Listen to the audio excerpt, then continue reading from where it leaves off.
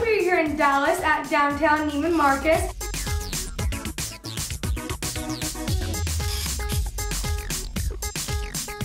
So eco-friendly clothing put you on the map, and what made that your focus? Well, what made that my focus is that that's all I knew how to work with. You know, all I know how to do is sew a little straight stitch. I learned from my grandmother, who taught me when I was 16 years old on my mom's 1950s Singer sewing machine. So I would buy these vintage pieces of clothing from, you know, thrift shops, take them apart, and then sew them back together. And then we'd silk screen these graphics on them, and that really is how Libertine began. Wow. The shop called Fred Siegel in Los Angeles bought them. They sold out of the first batch of 20 shirts in 45 minutes. Wow. I called the next day and said we need 25 more. And really within 3 months, Vanity Fair was calling to do it. It just happened so. It's incredible. It like blew up in your face. It really did. Yeah, within 3 years, Karl Lagerfeld was coming to the studio and buying every single piece of Libertine we had in the studio. Just incredible. Who was the first A-lister that you styled? Well, I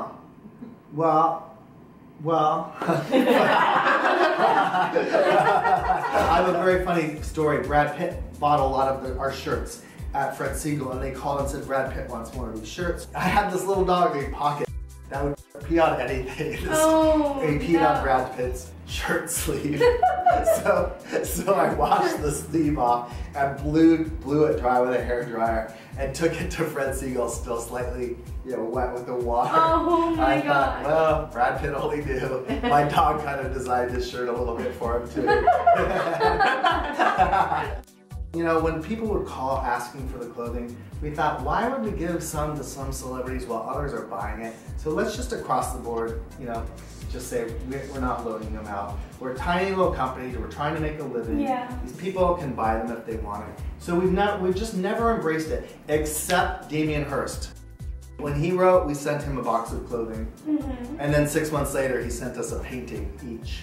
Oh my God. Yeah. It really has been an amazing journey. Yeah, I can only imagine. One amazing thing after another happened.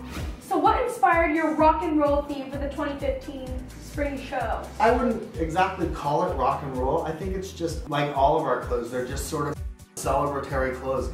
I met these raver kids at this festival, and they were wearing tons and tons of raver beads. They call them candy. And I asked them about them and asked them if I could buy these beads off them, and they were very insulted and said, no, our friends gave us these, you can't buy them. So I went home and bought thousands of these candy beads on Etsy, and all summer made these raver necklaces and the sunglasses you may have seen out there with the beads on them. That was a big inspiration. And it's cool to break off and not be like the basics. 100%. We've never been a basic, and we never will. I've never been a minimalist. My house was minimal for 5 minutes, and then I brought everything from the garage. I can't live this way. My motto is put 2 more things on than you think you need, and then put another.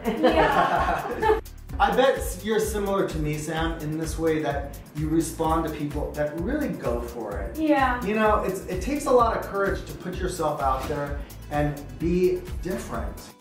I'll walk down the street and people will give me dirty looks, but I have to stand true. I have to stand true to myself, but that takes courage.